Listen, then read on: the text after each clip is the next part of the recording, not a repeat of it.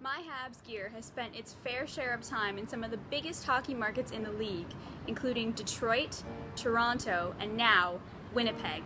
But nowhere has it received more attention than at the 2014 NHL Draft in Philadelphia. So it is just past 3 a.m. on Thursday, and I am ready to go. I'm ready to go to Philly. So I'm just gonna go catch my cab and head to the airport.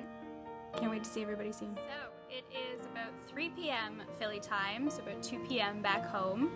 11 hours later, I finally made it to Philadelphia, already rocking the Habs gear, ready to hit the town and see what Philadelphia has to offer. Let's do this.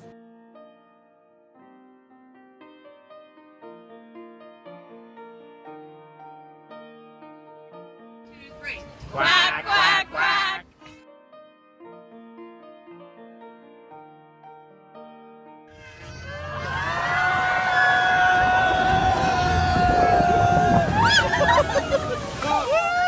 From seeing some of my favorite childhood idols, like Scotty Bowman, Steve Yzerman, Patrick Roy, and Trevor Linden, to shaking hands with Brian Burke, to touching the Stanley Cup, the NHL Draft did not disappoint.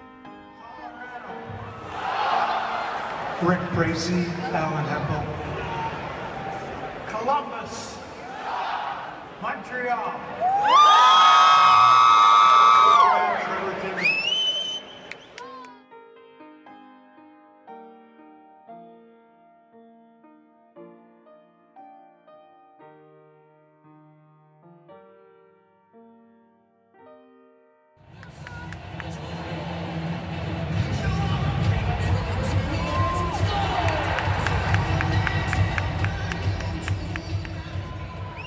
Tonight, it's the first time that I've been on the ice level in Philadelphia and felt comfortable.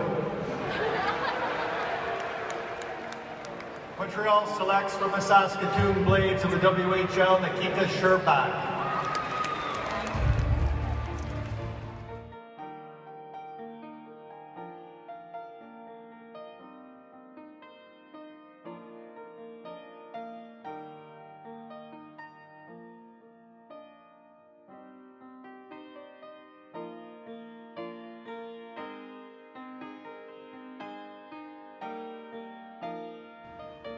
Thank you to the city of Philadelphia for being an amazing host, and a huge thank you to All Habs Magazine for giving me this once-in-a-lifetime opportunity.